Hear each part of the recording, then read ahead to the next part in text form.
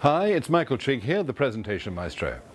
And I've just spent the morning presenting on a seminar run by Boss Equity. And what they do is they help businesses sell themselves. And my little part in this was to talk about talking about your business. And there's all sorts of pitfalls and traps when it comes to pitching your business.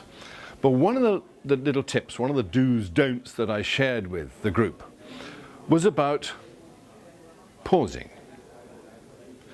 Most people don't do this, or not for long enough. Because as a listener, however interested you are, we need a time to go, okay, got that, next.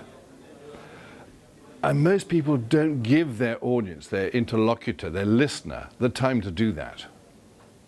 So it's really important that you pause in any form of presentation or pitch.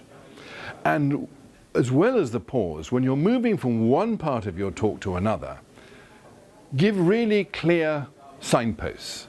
As in, okay, that was the first part. That was about the history behind the business. Now let's move on to the second part, which is all about our plans for the future. Pause. Now, our plans for the future are hugely exciting. Do you notice what I did? I said, that's where we've been, this is where we're going, with a pause. And that sort of separation in any talk, anywhere, I mean, we're talking to tech companies today who are thinking of selling themselves for millions. This could apply if you're just giving your monthly meeting to your staff. Wherever you need to communicate, do put plenty of pauses in there. And with signposts. It makes it much more user-friendly and much easier for your audience. Hope you found that handy. See you on the next one.